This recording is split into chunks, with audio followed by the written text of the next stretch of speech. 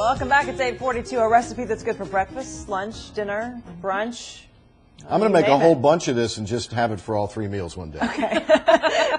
Perfect. Why not? Why not? Yeah. Holly Warner is my private chef. Not really my, but she's your private chef is what she really is. Chef to all. That's right. So this is basically, we're describing this as kind of a hash. Kind of, yeah, like a sort of a fancy hash is what we're trying to do here. This is really my go-to meal. I make these every week. I keep them in the refrigerator. Sometimes I mix up the vegetables or the protein, but this is something you can have in your refrigerator. It freezes really nicely. Okay. Oh. So this is a way you can make it in advance, make it in bulk. I like that. So I did a quick turn around the pan with extra virgin olive oil. And then we have this list of ingredients. And I've started to cook a little bit of this for us.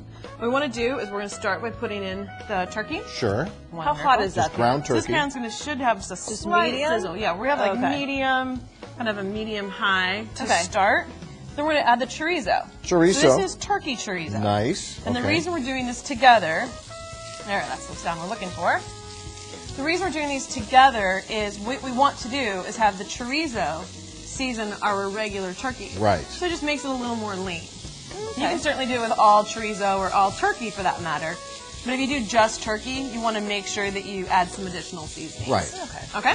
Now, if you just wanted to go crazy, you could use the pork chorizo. Oh, heck yeah. Ground beef, whatever you want to do. That's right. So that might not be something you should be eating for every meal of the day. Well, that's entirely up to you. Okay. Right? Okay, so the next thing we want to do is add the potatoes. Okay. So what I would normally do is I would take the meat out and let the potatoes cook because they take a little bit longer than all the rest of the vegetables. Sure. Okay. And then add the meat back in? And then add the meat back in. After you've done the meat, the potatoes, now we're going to add the vegetables. So we have some diced up zucchini, and then we have some red bell peppers. And then for a little extra color and flavor, we have poblano peppers. Oh, yeah, baby. Right? I love poblano peppers. So really what we're trying to do is get as many vegetables in here as possible. Consider it more of a method than a recipe. Right. So if you don't like red bell peppers, for example, you can leave them out, sub in something like yellow squash. Sure. If you don't like red potatoes, you prefer sweet potatoes or Yukons, any potato is going to be great.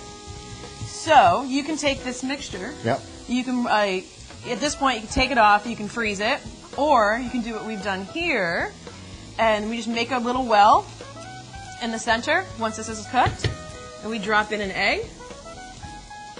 Right? Look at you. Right? So you could do this. Let's say you have a breakfast for 3-4 people.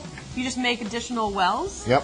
And then you can just serve it in the pan as fancy. Right? I like that idea. Very Spanish in theme. Yep. Obviously, with anytime you're using turkey or ground beef or anything, you want to make sure it's cooked thoroughly. Completely right. This would not be ready to eat just yet. Right. Yeah. Or you could take this. You can put it in a wrap. It would be really good for lunch as a grab and go. You can even use some of this topping as like on a flatbread for pizza as well. Okay. Are you still doing your underground dinners or your cooking classes? Yeah, we have the underground dinners every week right now, so it's been a lot of fun. This is actually something you would see in my prepared meal delivery service. Okay. We make this every week, some version of this every week. It's been really popular. You are one busy lady between the prepared meals and people pick those up or get them delivered, and then the pop-up dinners, the cooking classes. Man. We try to stay really busy. I would imagine so. Otherwise you get bored, right? Right. Yeah. Well, you can find a link to My Private Chef on our website, as well as this recipe, myfoxdfw.com.